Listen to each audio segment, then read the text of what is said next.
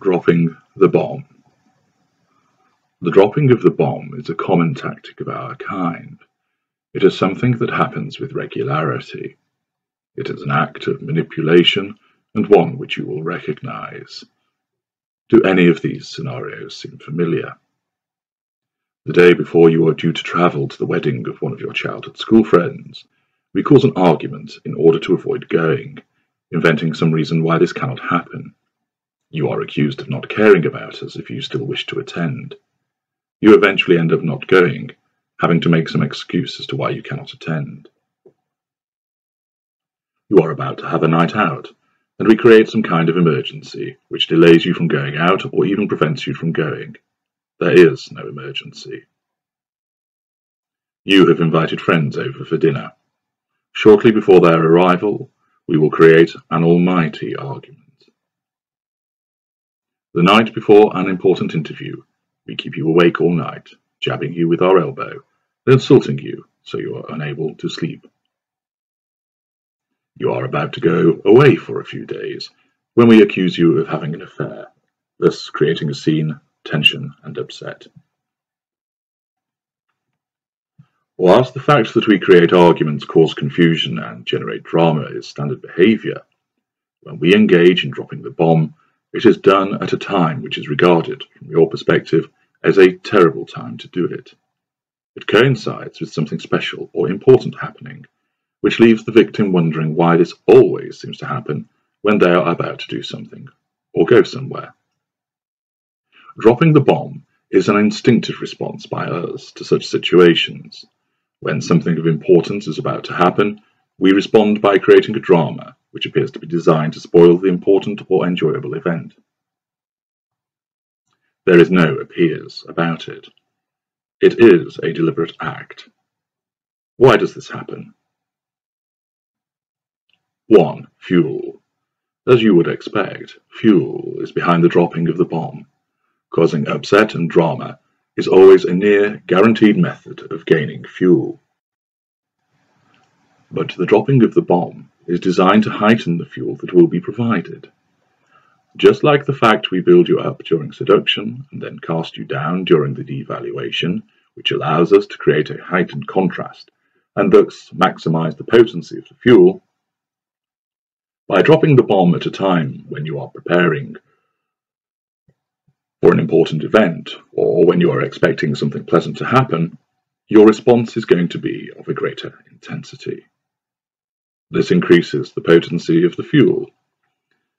When you are looking forward to that wedding, excited about seeing people and enjoying the day, the dropping of the bomb means that your upset, annoyance, and disappointment is more marked, and therefore the fuel is provided in greater quantities.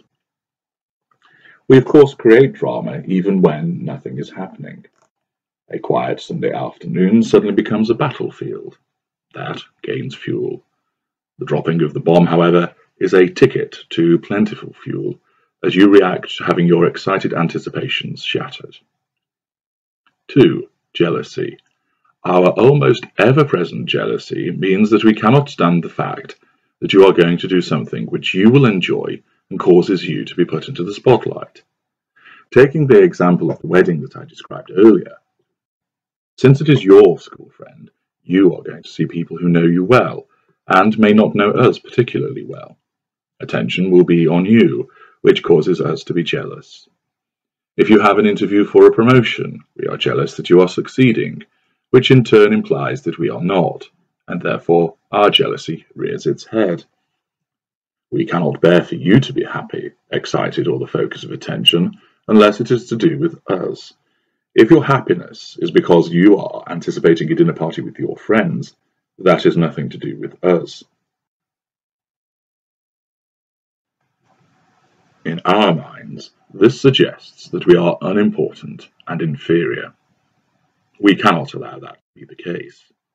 Accordingly, our jealousy comes to the surface, and this acts as the catalyst for us dropping the bomb. 3. Control. By causing you to react through our dropping of the bomb, we are able to remind ourselves that we have the control in the relationship. By causing you to decide not to go to the wedding because you feel obliged to remain at home with us, or you decide not to go and attend a friend's engagement party because you are too upset, allows us to exert control over you. We cause you to cancel your plans, alter your intentions, and instead focus on us. This underlines that we are in control and assists in maintaining our notions of superiority and omnipotence. 4. Anticipatory fear. Eventually, you will recognize that a drama is always created before you are about to do something special or important. Of course, our victims do not realize the real reasons why this is, but instead attribute it to selfish and spoiling behavior, without understanding what is really behind it.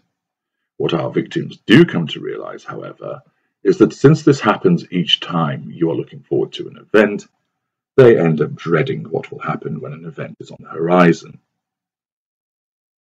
Your birthday is coming up next week, and you are just waiting for the eruption from us, which will happen every year. Will it be on the day, the night before, or during the planned celebrations? You become anxious and nervous, treading on those well-known eggshells, looking to mollify us before matters get out of hand. Indeed, you often begin to adjust your own behavior, so that you decide it is just easier not to organize a birthday party. It is far less aggravation to turn down an invitation to go out, rather than to have to endure the drama, which it will inevitably come before you try to attend the dinner party to your friends, and you make excuses, so you avoid having to go to weddings, christenings, and so on. Little by little, the dropping of the bomb causes you to fear the arrival of an event which is special or important to you, so that you alter your actions, reducing your interactions, and slowly isolate yourself and allow us to tighten our grip on you. This process is insidious, as you see friends less and less, family on fewer occasions, and in turn, you increase your exposure to us and our manipulations. 5. Blame. This works in two ways. If you try to resist the effects of us dropping the bomb, so you decide you will still attend the wedding, and even decide to go without us, or you are going to host the dinner party still, despite the fact we are storming about the house, banging the doors as we go, we then accuse you of being selfish, self-centered, and not caring about what we want. A classic dose of projection.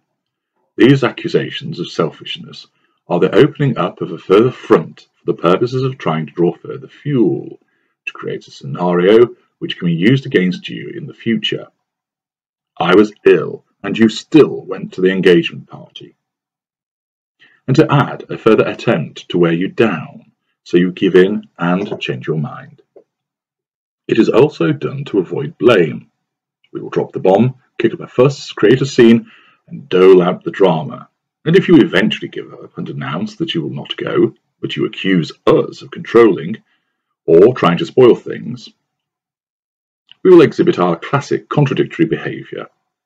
We may well have spent an hour arguing with you, telling you that you should not go and that we need you to stay at home, but once you have given in, if you point the finger at us, you can expect to be told that we did not tell you what to do, we do not control you, and that you made up your own mind not to attend. This will amaze you that we can be so hypocritical, and is not only going to draw further fuel from you, but it will allow us to do our usual avoidance of blame. This again supports our notion of superiority. 6. Effectiveness. When we have dropped the bomb a few times, we can see how effective it is against you in terms of affording us fuel, control, and the erosion of your confidence. Accordingly, we know that it is well worth continuing to deploy this manipulation, because it causes you such upset and hurt, as evidenced by your reaction. We know you will provide fuel, we know you will alter your plans, and therefore the more you respond to it, the more we will use it. The dropping of the bomb is a frequently used manipulation in our relationship with you. In order to counter it, you should learn to 1. Recognize what it is. 2. Recognize when it is about to be used. 3. Not provide any fuel by not reacting to our sudden drama, argument, or crisis. 4. Do what you intended to do anyway. You may as well enjoy your event, because we will cause a scene and make a fuss anyway. 5. Do what you intended to do anyway, because this sends a signal that the dropping of the bomb is not working, which, like any of our manipulations, means that it will be used less.